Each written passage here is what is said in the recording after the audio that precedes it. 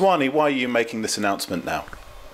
Basically, just to let the fans know that this decision, didn't come easy. It was a difficult decision for myself and my wife to make, and it was one we didn't take lightly.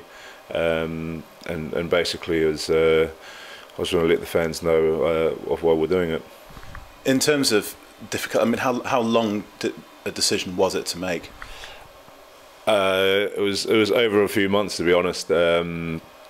And we didn't get to the final decision until a couple of months ago. But the decision we made over 2 or 3 months, like I said, it was one we were going back and forward and weighing up the pros and cons, and in the end, it was one that we made based on myself and my wife and the kids.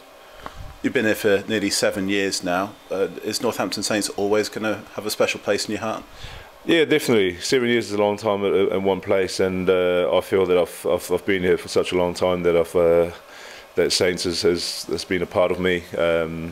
Obviously, I've got 4 kids, and all 4 of them were born in Northampton General Hospital. So this isn't goodbye.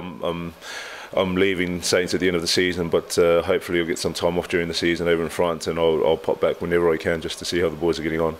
Have there been any particular highlights of your 7 years here? There's a few, to be honest. Obviously winning the LV Cup a few years ago, and winning the Challenge Cup when we first got promoted to get into the Heineken Cup. But I think the main one for me is the Heineken Cup final. Regardless of the result, I think getting to the final in the first place was one hell of an achievement that not many people expected, and we showed that we could do it. One last thing. The fact that you're leaving at the end of the season, how much added motivation does that give you to finish the last 5 games on a high?